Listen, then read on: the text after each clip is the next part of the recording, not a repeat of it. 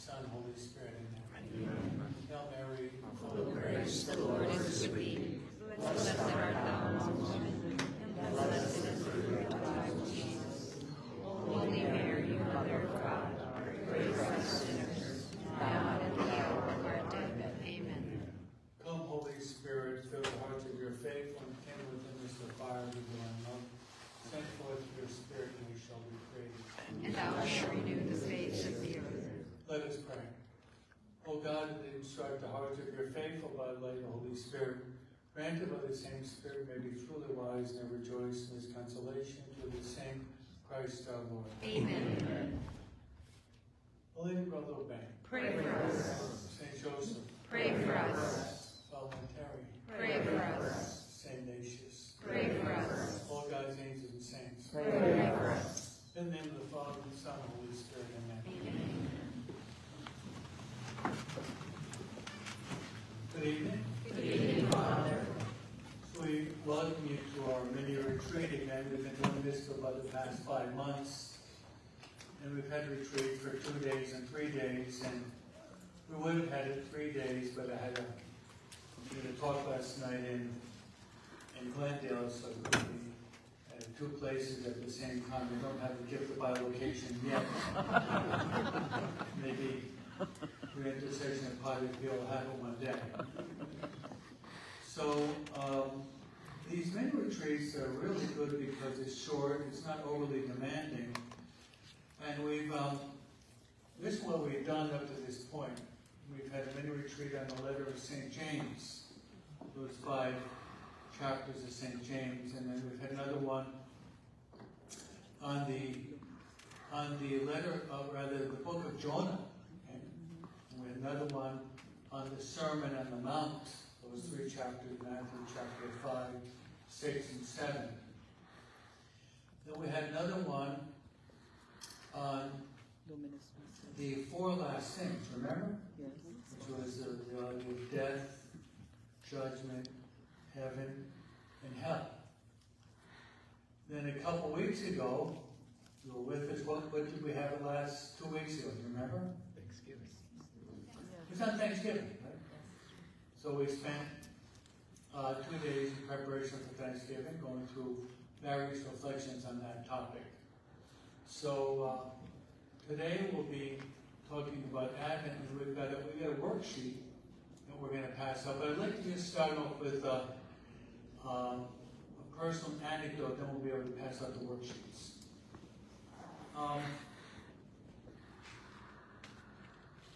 Okay, this is a thought that occurred to me in before giving my homily on Sunday. I had 2 masses in Spanish, so it was this. 13 years ago, my father was still living. My father died 7 years ago. So 13 years ago, my father wanted to do something very special for my mother. Mm-hmm.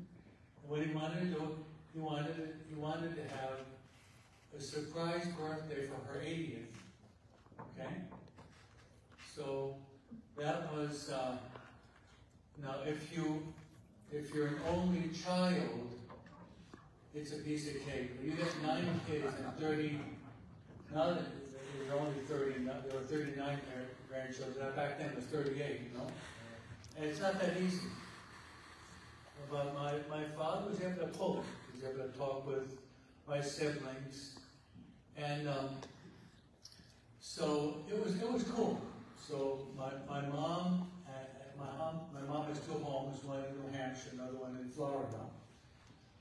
Often those who live on the East Coast, they'll usually fly down to Florida when it really gets cold and it gets hot, they'll come back to the East Coast. So she has a place in Vero Beach. And you know anything about Florida, it's Central Florida. It's 100 miles from Orlando. So the problem is, some of the family lives on the West Coast, others live in Florida, and the other live on the East Coast. So they're all over the place. But he was able to wing it. They're having a nice country club there in Vero Beach. Able to get a good golf course, so we were able to play on that. good caterers. But also, what my mom loves most is what you people love most. And that's, of course, not hot dogs or pollo loco, but what you love most is the Mass, right? Amen? Amen. So what my mom looks forward to most is going to Mass every day, and then afterward, making her holy up. She'll be 93 in about a month, okay? So Patrick, you're young, okay? About 2 years. Patrick is getting up there, but my mom is your senior. So the beauty was this. My dad was coaxing mom to go to the church, and my mom wasn't really sure why we went to church now because it wasn't a set Mass. And she said, let's just go to church and visit. And so she gets in the car and entered the church and saw me dressed in the chasuble. And she almost had a heart attack. And it was a heart attack of joy because she would have never thought in a million years that I'd be able to leave California, fly to Vero Beach, and be right there for her 80th birthday. And I talked with her just 2 days ago, and she said it was one of the happiest days in her life, where she had the siblings there and the grandchildren. I think maybe one of the great-grandchildren too, because you got grandchildren, the great-grandchildren come eventually, right? So why am I telling you that? Is because that took a lot of effort to pull that together. A lot of effort and pretty penny too, as we say in New York, right? A lot of money, a lot of effort. Now, if the Broom family made an exerted effort to celebrate my mom's 80th birthday, what are we going to do for the celebration of Jesus' birthday? Amen. You got my analogy? Yeah. I kind of like that thought. I mean, that thought just occurred to me. That's the way I'm going to preach my homily. Because we all know what a surprise birthday party is. We've all organized that problem, right? Mm-hmm. So we should do all we possibly can to prepare for a birthday that's more important than that of John Broom. That's the birthday of our Lord and Savior Jesus Christ.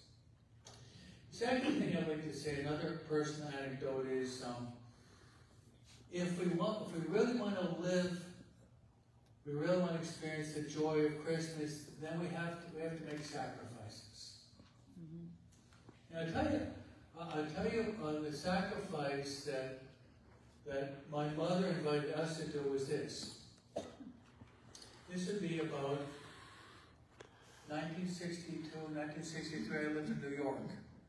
I lived in Rockland County, a place called West Nyack, okay? And my mom said, for Advent, why do we get up and go to Mass? This was right about when the Mass was still in Latin. It was being changed from Latin into English. And the Mass was going to be before school. So that means we had to get up like 5:30 or 6 o'clock. Now you people are Californians here, okay? So if you go outside and it's 59,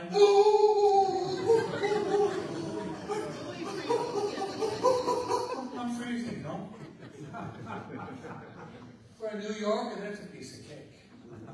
It's a warm spring day. Yes, and I remember she invited us, and me and my brother, we didn't want to get out of bed because there, this time, you can get snow, and you can get snowstorms. And I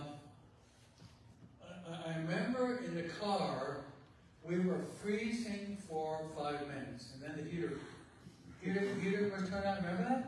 The heater's turned on. Man, did that heater. Boy, did that feel good. But if Mom did not invite us and give good example, I probably wouldn't be here today, because I saw the real example that she made, the sacrifice that she made.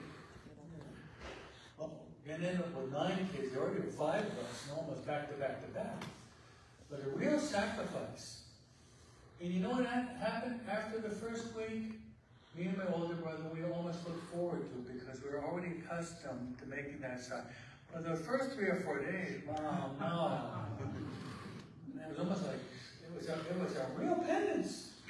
Especially because of the cold. Even though we New Yorkers, we know what the cold is, it's still a toughie, right? So, these 2 stories set the mood for what we should be doing to prepare for Christmas. One is to, as we prepare for birthdays, we want to prepare for the life of Christ, his birthday. But also, we should be willing to make some type of sacrifice.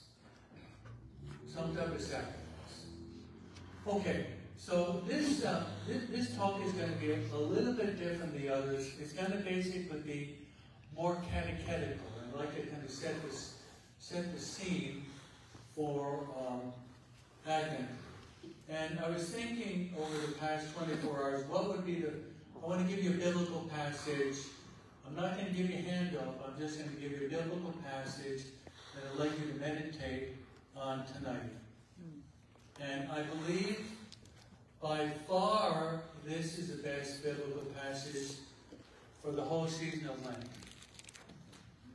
We're getting to know the Bible a little bit better. Okay, I'll ask you a biblical question. Do any of you know the longest chapter in the New Testament? Don't all speak at the same time.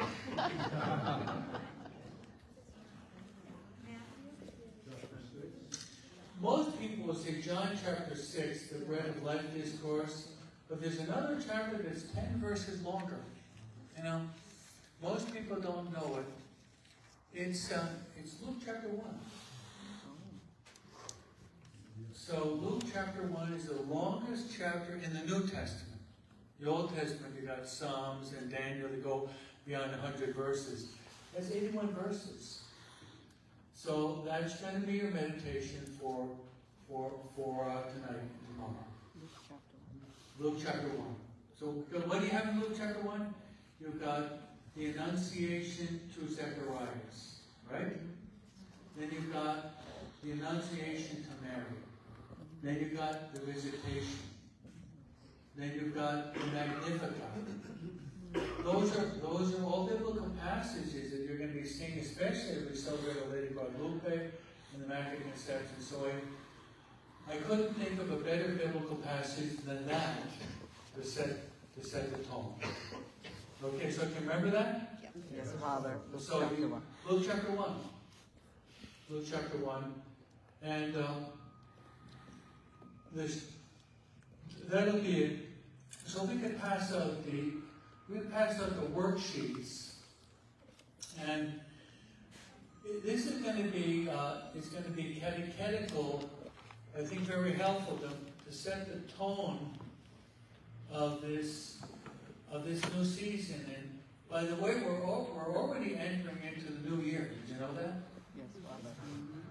Now Okay, we actually enter into the new year, January 1st, which is a civic new year. But then the season of Advent, we enter into the new church year. So it's a beautiful time to reset our interior spiritual clock and try to arrive at a deeper conversion.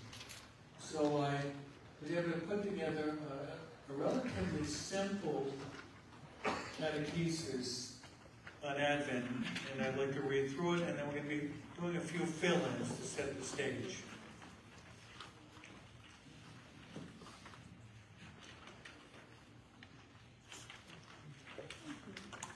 So ready? You all have your worksheet? Almost. Topic will be Advent, come, Lord Jesus, come.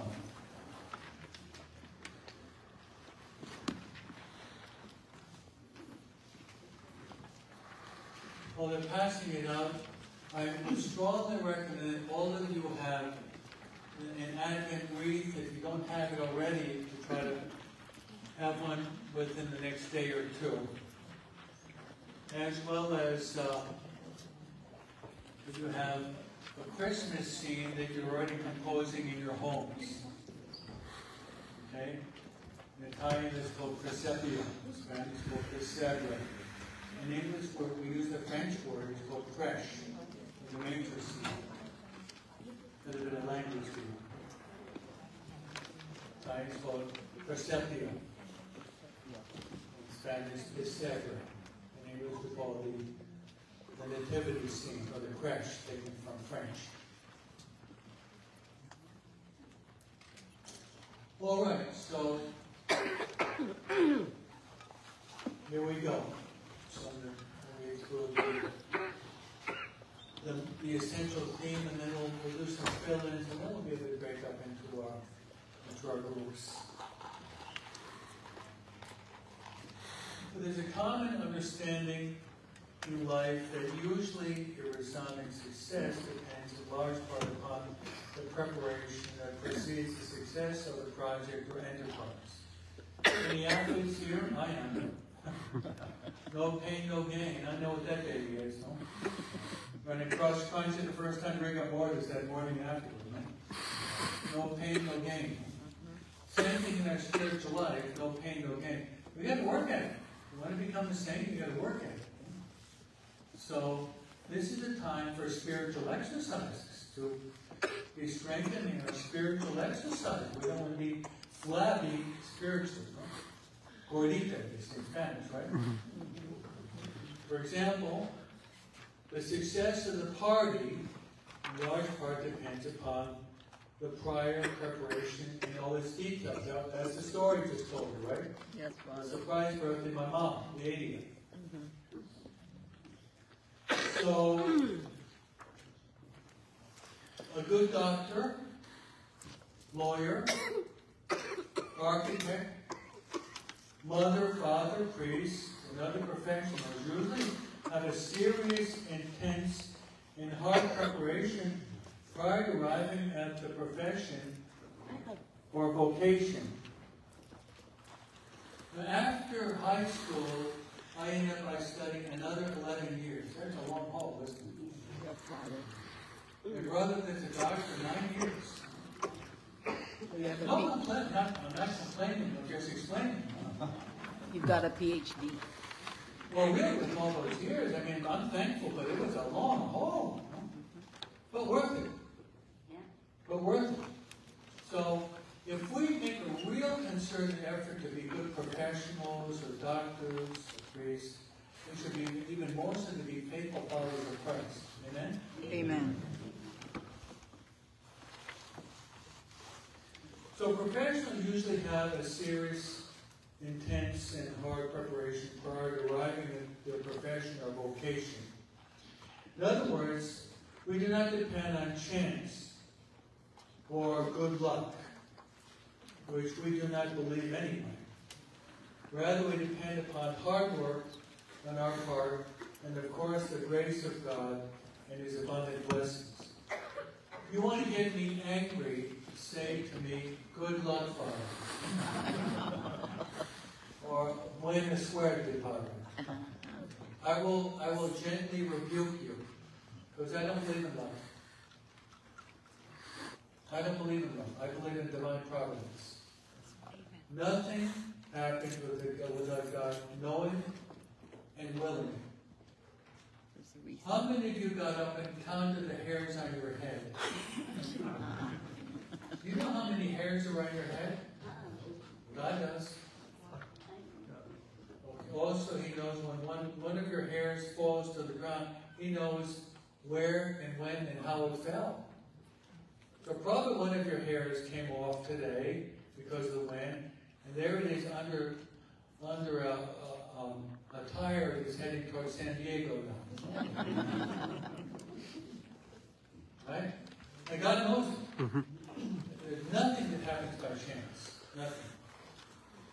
So we should never believe in superstition, things happening because you've got a rabbit's foot in your pocket You've got a horseshoe overneath, over your door. Or you've got a four-leaf lucky charm in your wallet.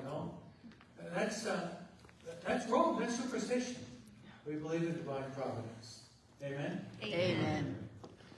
This can be applied perfectly to our relationship to God. We want to arrive at a deep relationship with God, and we must give time, work, effort, and even suffering to truly love God. Jesus wants to be our best friend for now and for all eternity. This being said, a true friendship is a two-way street. It must be mutual. Both must desire to establish and cultivate this friendship. The birthdays are important. All of us consider birthdays of great importance. Nobody remembers our birthday, forgets to buy a gift, or send a card, or sing a birthday song. We experience intense sadness. Right? Yes, Father. Yes, Father. For that reason, we buy birthday gifts, buy the best cake, and try to sing to the best of our ability the happy birthday melody. At least we try, right? Yes, Father. By the way, there's only one person that you can forget his birthday, and that's me. Because I only have a birthday every 4 years. Yes. But it's coming this year. Okay? It's going to be the big 17. I was born on leap year. How about it? You probably never met a leap year, baby. Here's one right here, no? So Jesus' birthday, the most important of all birthdays. Of all the birthdays celebrated in the world, by far the most important and celebrated is the birthday of Jesus. We call this Christmas. Look at the word Christmas. A little class on English grammar. That's not a simple word, but a compound word. Remember you learned that? Compound word. I mean, there's actually two words in one, right? Yep. But it's in Christ Mass. Yes. Isn't it interesting? Christ Mass. So in a certain sense, every day should be Christmas because you go to Mass, right? Yes, You Father. go to Mass, and then you go to daily Mass. So in a certain sense, we're celebrating Christmas every day. Christ Mass. All right. Advent. The time of preparation for Jesus' birth and Christmas we call Advent. So let us do all we possibly can to understand Advent, to live on Advent fully, so that when Christmas arrives, Jesus will rejoice because not only is it his birthday, but Jesus wants to be born in the very depths of our minds, our hearts, our souls, and transform us. Amen? Amen. A few questions. Come, Lord Jesus. Ready? Yes, Father. Our brief catechesis on Advent. Okay, you are experts in Latin. Advenire, Spanish venir, and Italian venire, it means coming. So, it means we're preparing for the coming of someone very special, and that person is Jesus Christ. Okay, now the next question I find fascinating. Let's make a parallel. How long is Lent? 40 What days. is it? How long is it? 40 days. Okay, sure. If you really count it, it's going to be a little bit longer because we don't count Sundays. Yes. And then the Triduum, so it's really close to 50 days Yes. before Ash Wednesday and Easter Sunday. But the 40 days would be not counting the Sundays. Does it change the number of days at Lent? No. Can't hear you. No. It's always going to be 40 days. But it might start earlier. For example, Easter this year is in March. Yes, Father. And very rare, so we're starting really early. However, Advent, sometimes it's not always the same number of days. Yes. So this Advent is about the shortest Advent you possibly can have. Yeah, it's very, very short. This Advent is basically 3 weeks because okay, what day is today? The 5th, right? The 6th, Father. I'm sorry, 6th. I'm not good at math. But, okay, if you look at it, Sunday was the beginning of Advent, right? Yes, Father. The 3rd. So 3 weeks is Christmas Eve. Yes, Father. So practically, it's just 3 weeks. Okay, Monday, 3 weeks on Monday. So it's the shortest Advent. So if Christmas falls on Monday, it's going to be very short. So I'm saying this because let's recognize that we can't be dragging our feet. So if you really want to live out the Advent, you don't have a long Advent. It's a very short Advent. So already 3 weeks from today, we're already into the Christmas season. So as we're preparing for Christmas, already is a good time starting today, tomorrow, in this retreat. What am I going to do to offer the child Jesus? Okay, already today, tomorrow, and the following day, what do you think the child Jesus is asking you to give him? You pray over that. Okay? You have to pray over that. And I would suggest try to choose 2 or 3 things. Or even one thing. Better to choose 2 things that you're going to do than you're going to choose 7 things and you're not going to do them well. But choose a couple of things that you really believe is going to be pleasing to God. Okay? For my mom, she believed getting us up early and taking us to Mass was the greatest gift, and I agree with my mom. Otherwise, I probably wouldn't be a priest now. She's already inculcated in me, a future priest, the importance of making sacrifices. And the sacrifice was to get up when it's 20 degrees at 6 o'clock in the morning and be shivering on our way to church. So ask God in prayer today and tomorrow, what is the best gift that you can give them? Amen? Amen. Okay, another story. 1980. You remember where you were? 1980, I was in Rome, starting my studies to become a priest. Who was there? John Paul II. John Paul II was there. And he was just beginning his pontificate. His pontificate began in October 78. So he was only Pope for about a year and a half. And he was, some of you have possibly been in Rome. He was in one of the Roman parishes around this time with thousands of little children. Thousands. And he asked the little children, what gift do you want to offer the child Jesus? What gift are you going to offer the child Jesus? And they said, preghiamo. Preghiamo. How's your Italian? They said, we're going to pray. Preghiamo. And John Paul II said, that's really good. But I think that there's another gift that you can give to the child Jesus and the little kids. And he said to these thousands of children, I think you should go to confession. Little children.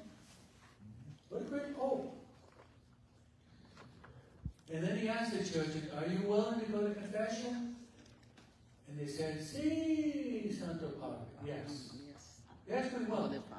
And then he said, you should go to claim your souls that the baby Jesus will be born in your hearts. Then the Pope said, very quietly, he said, also the Pope is going to go to confession. Love that story. Even the Pope is going to be going to confession. Probably some of you didn't even think that the Pope's going to go to confession either. I mean, any sins to confess. You know, the Pope Francis could come to me, and I could give him absolution. Did you know that? And it would be that. I would be Christ for him. When I say I'm salvation for sins, Christ. What a blessing it is to go to confession, right? Yes, Father. Amen? Amen. So many of you have that habit of going to confession, but maybe this one you'll make the best one in your life. Right? We can always improve, right? Only God is perfect. Right? We can always make improvements in everything we do. All right. So I thought I would just specify that. The Lent is always going to be the 40 days. But Advent, it can be 5 or 6 days shorter or longer, depending on when we start. So we don't have a lot of time, do we? Yeah? Life is short. As the Pope says, time is of the essence, right?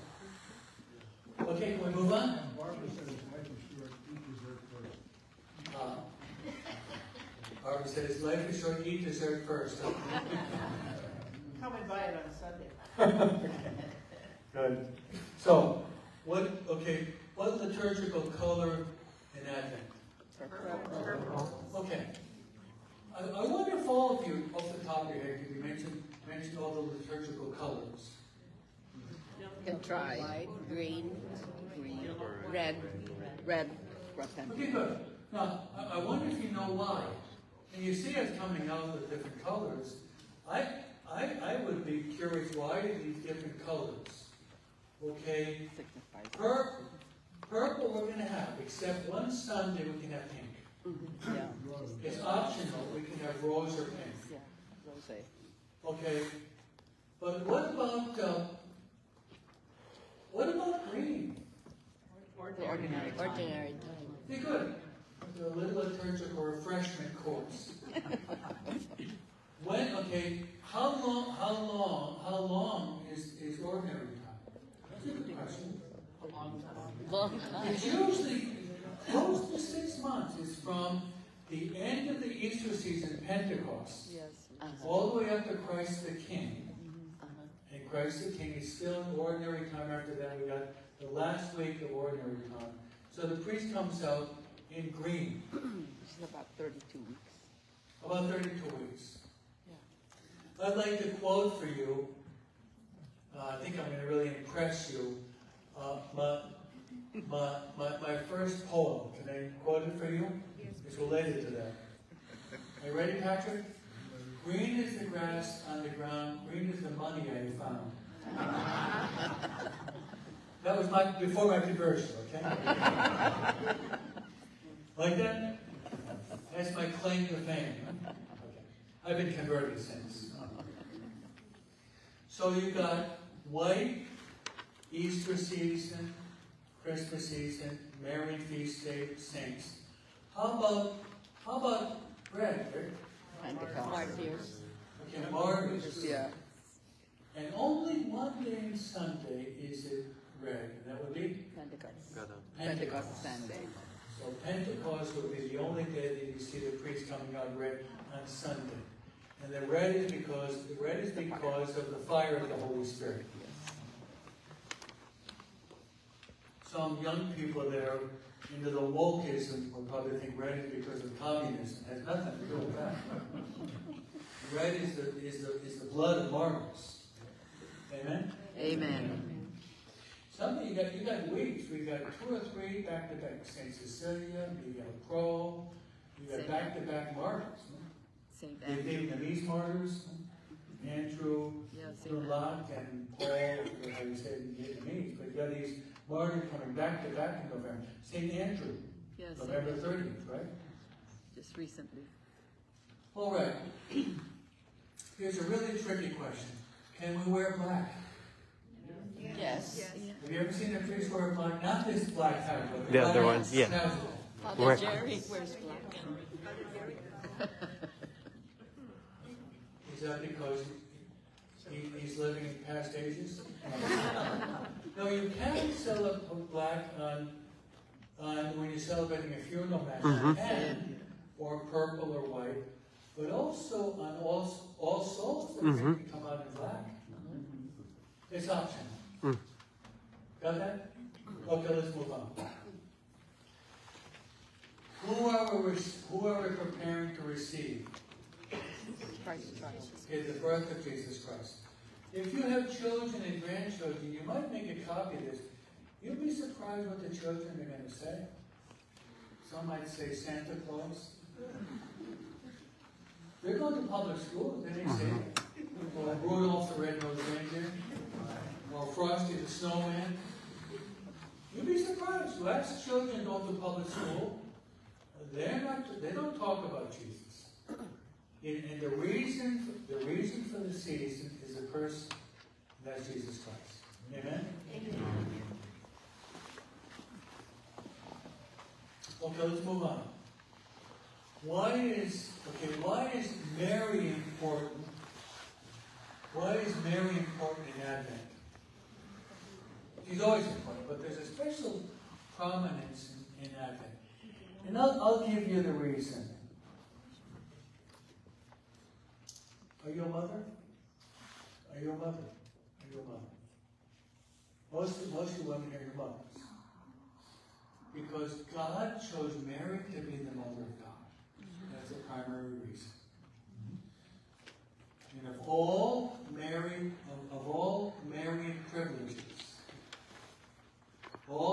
privileges, Mary as mother of God is the greatest privilege. I was reading a book on Mary, The Secret of the Rosary by St. Louis de Montfort. And he says, every time you pray the Hail Mary, and you say, Holy Mary, Mother of God, Mary leaps with joy. Isn't that beautiful? Every time you say, Holy Mary, Mother, Mary's heart leaps with joy. So if you pray the Rosary, Mary's heart is leaping with joy 50 times. Last night, I went with a team of people to Glendale to give an Advent mission.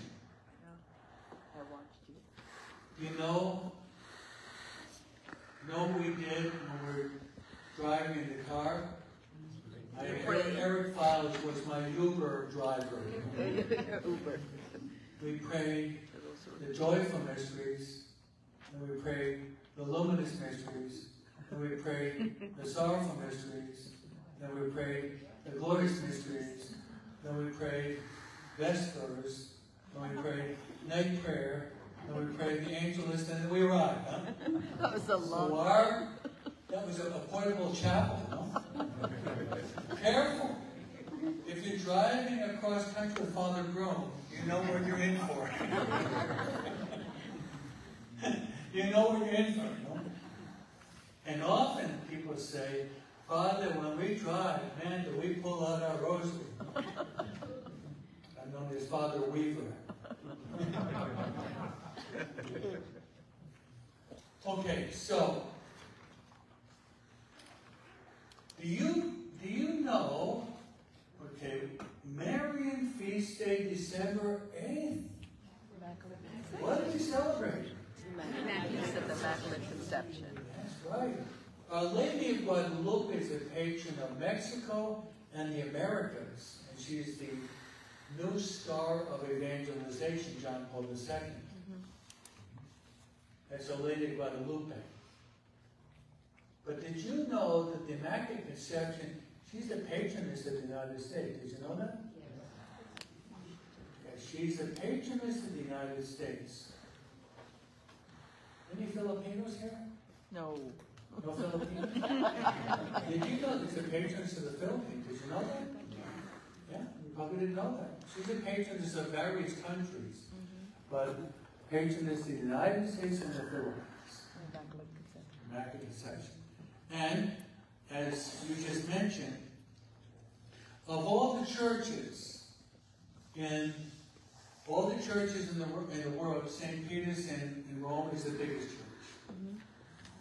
But by far the most beautiful church in the United States, sorry to say it's not St. Peter Chanel. Oh. And the area it is, right? But the Immaculate Conception. You ever been in Washington, D.C.? It is beautiful. Isn't it beautiful? So, if you're ever in Washington, D.C., make sure you make a pilgrimage to the Immaculate Conception. It's majestic, it's beautiful, beautiful chapel of Our Lady of Guadalupe there. So, it's the capital of our country, and they have the most beautiful church in this country, the Immaculate Conception. Okay. A brief catechesis on what the Immaculate Conception is. The Immaculate Conception was defined by Pope Pius IX in 1854. And it's defined dogmatically that Mary was conceived without the stain of original sin. That's what it means. So we came into the world with original sin. But Mary, the word that the theologians use is preserved. So God intervened and God preserved Mary from the stain of original sin. Preservation. So that's what we're going to be celebrating on Friday. And that's a great solemnity. Now in the Mass, you notice some differences. We're not praying the Gloria. No, we don't pray the Gloria on Sunday, but in the Immaculate Conception we will be singing the Gloria. We will have the Creed. We will have the Prayer of the Faithful. It's a solemnity, it's the highest character in the liturgical year, having the solemnity. So that's what we'll be celebrating in a couple of days, Thursday. The Marian feast day, December 12th, is Lady of Guadalupe. Our Lady of Guadalupe. On a parish level, the parish is going to be celebrating Our Lady of Guadalupe on the 12th, but also on Sunday, we're going to be having a procession from City Hall to the church at 9 o'clock. So I invite all of you to come. They're going to have the 4 apparitions, the 4 floats of the 4 apparitions of Our Lady of Juan Diego. So I invite you all to come, okay? To put that in your calendar. So this coming Sunday, meet at City Hall at 9 o'clock. We'll leave about 9:15. We'll be walking about 40 minutes. We'll be with songs and chants and the rosary. And it's we're making a public profession of our Catholic faith. Amen. And John Paul II insisted on we as Catholics having public professions, manifestations of our Catholic faith. So we invite you to set that morning apart to honor Our Lady of Guadalupe and to be part of our parish, okay? We want you to come and bring your children, bring your grandchildren. You talk about catechesis, that's a great catechesis for children to see. Song and the image of the Lady of Guadalupe and the incense and the priest walking. It's just a beautiful moment of grace. So take advantage of that. Okay, take advantage of that. Amen? Amen. Amen. Don't sleep in. Okay? And then there'll be a fiesta of food. That's right. Good.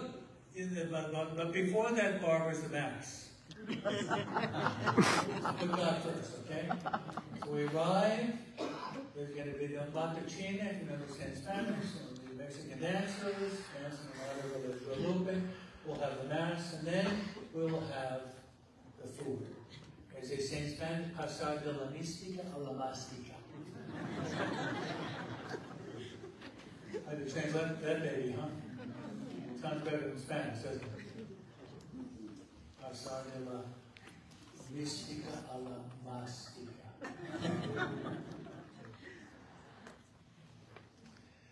Another important saint in Advent is Saint Nicholas. Okay, Saint Nicholas, sure. We're just talking about it. Well, that was my homily in Spanish, you understood it. But also Saint Joseph. Saint Joseph is very important, and he's so humble and inconspicuous, you can almost pass him by. Saint Joseph is the greatest saint. So, talk to Saint Joseph, pray to Saint Joseph, have a statue of Saint Joseph, honor Saint Joseph. Next to Father Calloway, you Father did Calloway, beautiful consecrations. And I did it a couple of times. Father Craig did it about 5 times. So it'd be a good idea to renew your devotion to St. Joseph. He's a great saint, right? Amen. Another important saint, and I worked on an article this afternoon, is St. John the Baptist. St. John the Baptist is prominent in Advent, especially in Lent. St. John the Baptist. And when you're reading, you're doing your meditation on Luke chapter 1, he's going to be a prominent figure there. St. John the Baptist. Okay, what is the danger in Advent and Christmas? Okay, there's a lot, but I'll just throw one out. And as soon as I say it, you're going to say, that's the best word, Father. It was materialism. Commercialism is a part of materialism. Consumerism. But materialism is the overall umbrella. Having lived in other countries where you go, like if you go to one of those islands in the Philippines and you barely have enough to eat. Yes. Having lived in Chile with abject poverty in Argentina, I mean, you come here in the United States, you got everything. So if you've ever lived outside the country, some of you are born in the Philippines, some of you are born in Mexico, or other countries. Here we've got so much. So the danger is we can be blinded by materialism and sensuality and hedonism. And even gluttony. There's so many fiestas and parties. So let's make sure that we're not blinded by materialism. Don't put the social above the sacrament. Don't put the material above the spiritual. Don't put the temporal above the eternal. Don't put the palpable over the mystical. Some of those contrasts. Thank you, Father. Thank you, Father. So let's move on. Okay. Now, as mentioned earlier, I would suggest that in your homes that you have an Advent wreath. Spanish, Corona de Viento. Do you have one already? Yeah. Yes, Okay, if not, go to 99 cents tonight, okay? Or maybe Nordstrom's would have one. But you should all have one of those. And I would, because when you see that, that makes you think of the fact we're in a different season, right? You communicate by means of symbols. And I would say also have your manger. Have your manger scene and have the Advent wreath. Have that. Now where are you going to put it? Not in the attic or the garage, okay? Or in the back of the car. Have it in a prominent place. I would say in your dining room. So every time you come in to eat as a family, you see that. And I would say, talk to your children or your grandchildren about what that is, what it means. Okay, so there we have it. Let's give a very simple interpretation of it. So let's start with colors. Okay, green is a color which symbolizes hope. Okay? Not money. Not money, yeah. Green is a color that symbolizes hope. I think it was John Paul II that said, of all the virtues that are weak today, is the virtue of hope. And I would agree with that. What do you think? I mean, people have faith. Yeah. Maybe they're trying to practice corporal works. But I think a lot of people, the opposite of hope, are giving into despair. Yes. That's why a lot of people take medications. Yeah, I think we're living in a world where the virtue of hope is very weak. Very weak. So let's pray that we would be people of hope. And what hope is really related to, my friends, is very much related to the Divine Mercy devotion. You hear me? Yes, Father. I honestly can't imagine anyone reading and meditating the Diary of St. Faustina. Honestly, reading it, meditating it, maybe one number a night. I think it's an almost infallible remedy against hopelessness. And being a student of English literature, I never believed you opened up the book at random. I never liked it. But that book, no matter where you open it up, whatever number your eye falls upon, it's going to speak to you. I'll give you one of my favorite numbers, number 2.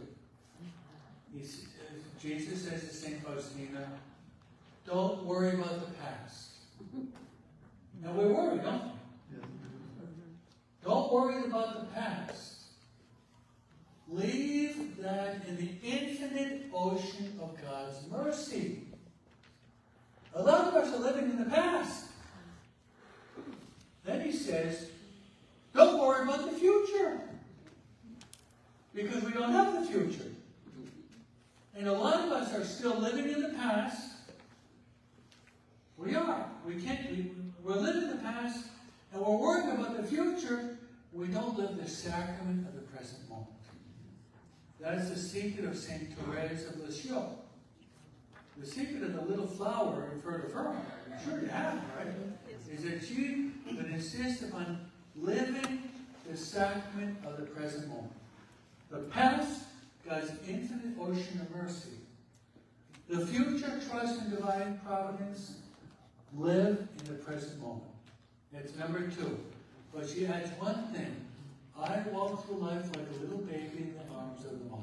I love it. How many mothers here? You know what that means, right? Remember you had your little child in your arms and maybe he's fearful, and then you pick him up and you put him close to your heart and then he falls asleep over your arm, right? It happens to all of you.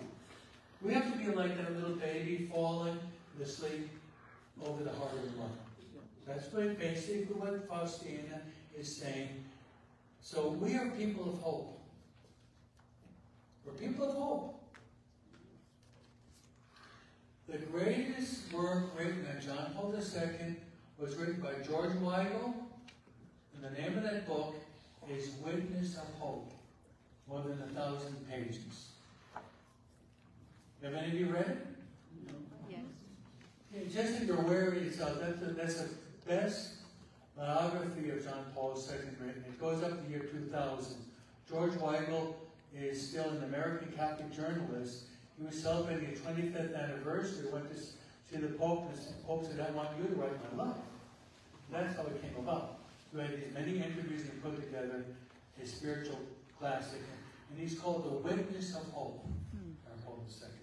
The Witness to Hope. You know, he once visited Harlem, New York, John Paul II. Harlem, you've heard of Harlem, right? Tough neighborhood. Tough neighborhood. And he was going through that, and he was saying, but there is a resurrection. It was there Easter. There is a resurrection. So we believe in the passion, death, and resurrection of Christ. We are people of hope. Amen? Amen. Okay. So, green is the color of hope. The circle. The circle points to one of God's attributes. Circle, no beginning, no end. So that points to the fact that God is infinite and God is eternal. God has no limits, He has no beginning, and He has no end. Whereas we had a beginning, but we have no end. Right? Where were all of you 95 years ago? None of us existed. Only God's mind, right? But once we come into existence, we will be living forever. Living forever. And dying in God's grace. St. Alphonsus says the grace of all graces is to die in the state of grace. Amen? Amen. So the grace of all graces is to die in the state of grace. So we want to enter into that eternal circle of God's presence by living in His grace dying in His grace, and then be united with Him for all eternity. The next would be in the candles. Okay, maybe this is obvious for you, but when we celebrate birthdays, what do we have? Candles. Well, a candle points to the fact we're celebrating a birthday, right? All right? There's a big difference between a candle that is lighted and a candle that's blown out, right? There's a big difference, right? Yeah. So the candle points to one of the attributes of Christ, in which He said in the Gospel of St. John, I am the light of the world. So that's one of the attributes of Christ. I am the light of the world. You remember when we went through the Sermon on the Mount about 2 months ago? Sermon on the Mount, Jesus also says, you are the light of the world. He's the light of the world in capital letters. We're the light of the world in small letters. So in this season of Advent, you're called to be a light to the world. The Christopher movement says, better to light a candle than to curse the darkness. Better to light the candle than to curse the darkness. It's easy to curse the darkness, but the darkness is going to become even more dark. But even though you light a small candle, I love the Mass, which is the Easter Vigil Mass. Have you ever gone to that? Yes. The Easter Vigil Mass, it's in darkness, and all those people are coming in with that little candle, right? You come in with a little candle, and by the time they're in, you got 750 people with little candles. But they got the candle from where? From the Paschal candle. The Paschal candle is Christ, the light of the world. Amen? Amen. Okay? So candle.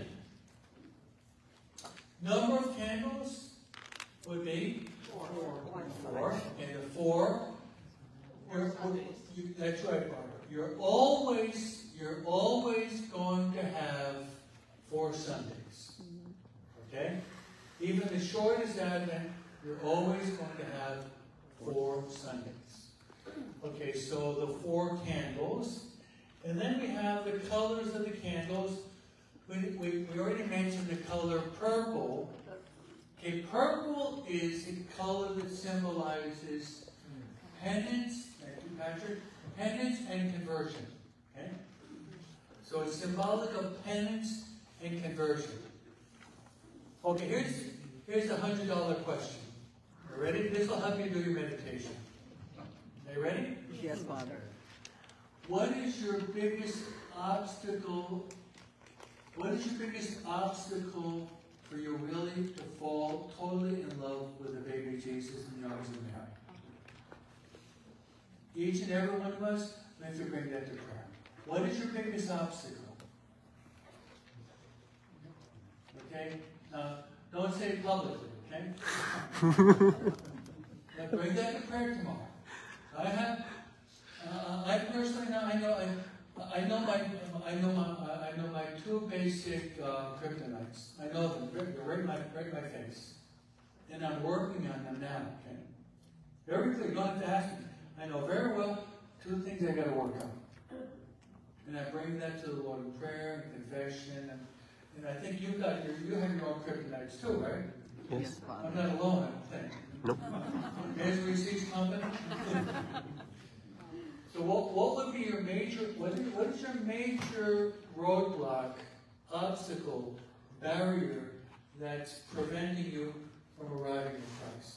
Now it's painful, but in your meditation on Luke chapter 1, beg the Holy Spirit to show you what is that major roadblock that's preventing you from becoming a great saint. We all have them. And if we don't come to terms with that, we're going to be stagnating. We're not going to be growing. So, in all humility and trust, beg the Lord to show you what the thing you have to work on so that the grace of God can flow much more freely. Okay? Amen? And I know it's a tough question. It's a tough question for me, too. But how are we going to be converted if we don't recognize what we have to work on? Amen? Amen. Okay. So that's the purple. Now, why do we have the pink color? Or when will we light that candle? So it's the third Sunday of Advent. We light that candle, and that is symbolic of joy. Okay, pink symbolizes joy. Okay, we got mothers here. Okay, do you remember when you're about to have your first child? Yeah. You remember? Yes. I think you probably had mixed emotions. One would be, oh boy, this is going to be pretty painful. Yeah. And they come up sideways, front or back, or I think there'd be that fear, I imagine, right? Yes. But I think your joy of knowing you have a child went beyond your fears. Is that true, Rosa? I would say yes. I mean, look at it. It's going to be painful. Yeah. But after the pain, Jesus even says, after a woman brings forth the child, she forgets the pain because the baby's born. You see your little child smiling at you the first time. Wow, forgot about that pain, huh? Yep. So Mary was joyful because she was about to bring into the world the Savior of the world. Can you imagine the joy of Mary? So that's the reason behind that joy, is because Jesus is about to be born, and he's going to be born to save us and to bring us to heaven. Amen? Amen. All right. So, colors. Then there's actually a fifth candle, right? Yes, Father. The fifth candle it's in the very middle, and we put it there Christmas Eve, and that color is white. Okay? We got a big white candle that's placed in the middle of the Advent wreath, and it's symbolic of the fact that Jesus is born. So we'll leave it at that. Let's say a Hail Mary for everyone. There is the apple, but there's sometimes you have an apple in the wreath, which is symbolic of the sin of Adam and Eve, and Jesus came to overcome original sin, the happy fall that sin does speaks of. Jesus, as a result of his incarnation, was able to bring us life in abundance. So let's say Hail Mary, and then we'll divide it into groups. And then your meditation will be Luke chapter 1.